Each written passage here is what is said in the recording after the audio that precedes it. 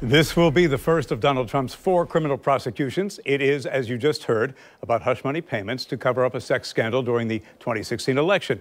Joining me on the morning show, News4JAX political analyst and head of the JU Public Policy Institute, Rick Mullaney. Good morning, Rick. Good morning, Bruce. So this case is historic. Historic because it's the first time a former president is being tried on criminal charges, and the first time that if convicted, a former president could face jail time. Bruce, today the nation will witness something it's never seen before, and that is a former president going on trial in a criminal case. And by the way, not just the former president, one who's running for president and is the presumptive Republican nominee.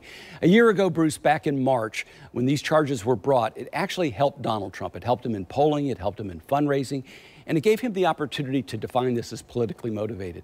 But here we are on the beginning jury selection, and it's problematic for the former president. He's going to be tied up for maybe 6 to 8 weeks or however long. Instead of campaigning in those swing states, he'll be in the courtroom. And maybe even more problematic is the message. He wants to be talking about immigration and inflation, and instead there's going to be highlights and news coverage of this trial. It is a problem for the former president, but make no mistake, the country's never seen anything like this. It begins today. As you just outlined, this is a case with few precedents and in the midst of a political maelstrom. In the middle of that storm is Manhattan's first black DA, Alvin Bragg, who's prosecuting the case. He says he's apolitical and compares his prosecution of this case to that of any other financial crime. Yet Bragg's at the center of that political storm as well. He has to play quite a balancing act.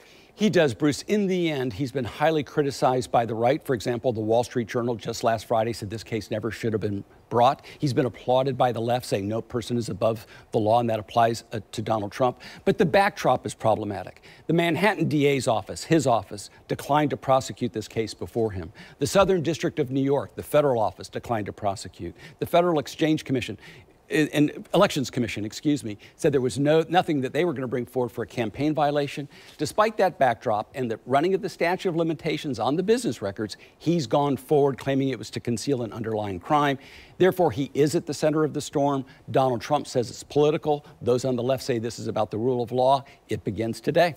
Jury selection begins today. And when all is said and done, Mr. Trump will face a jury of 12 and 6 alternates.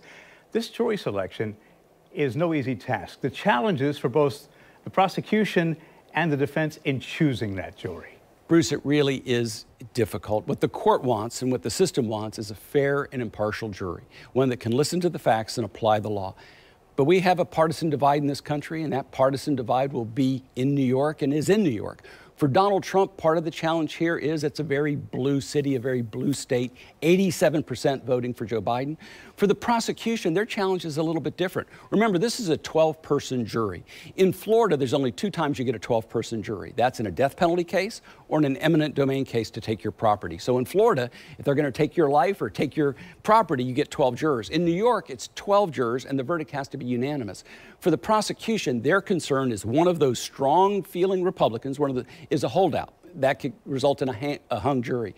So for both Donald Trump and for the prosecution, it's problematic. Hundreds of jurors are going to be questioned.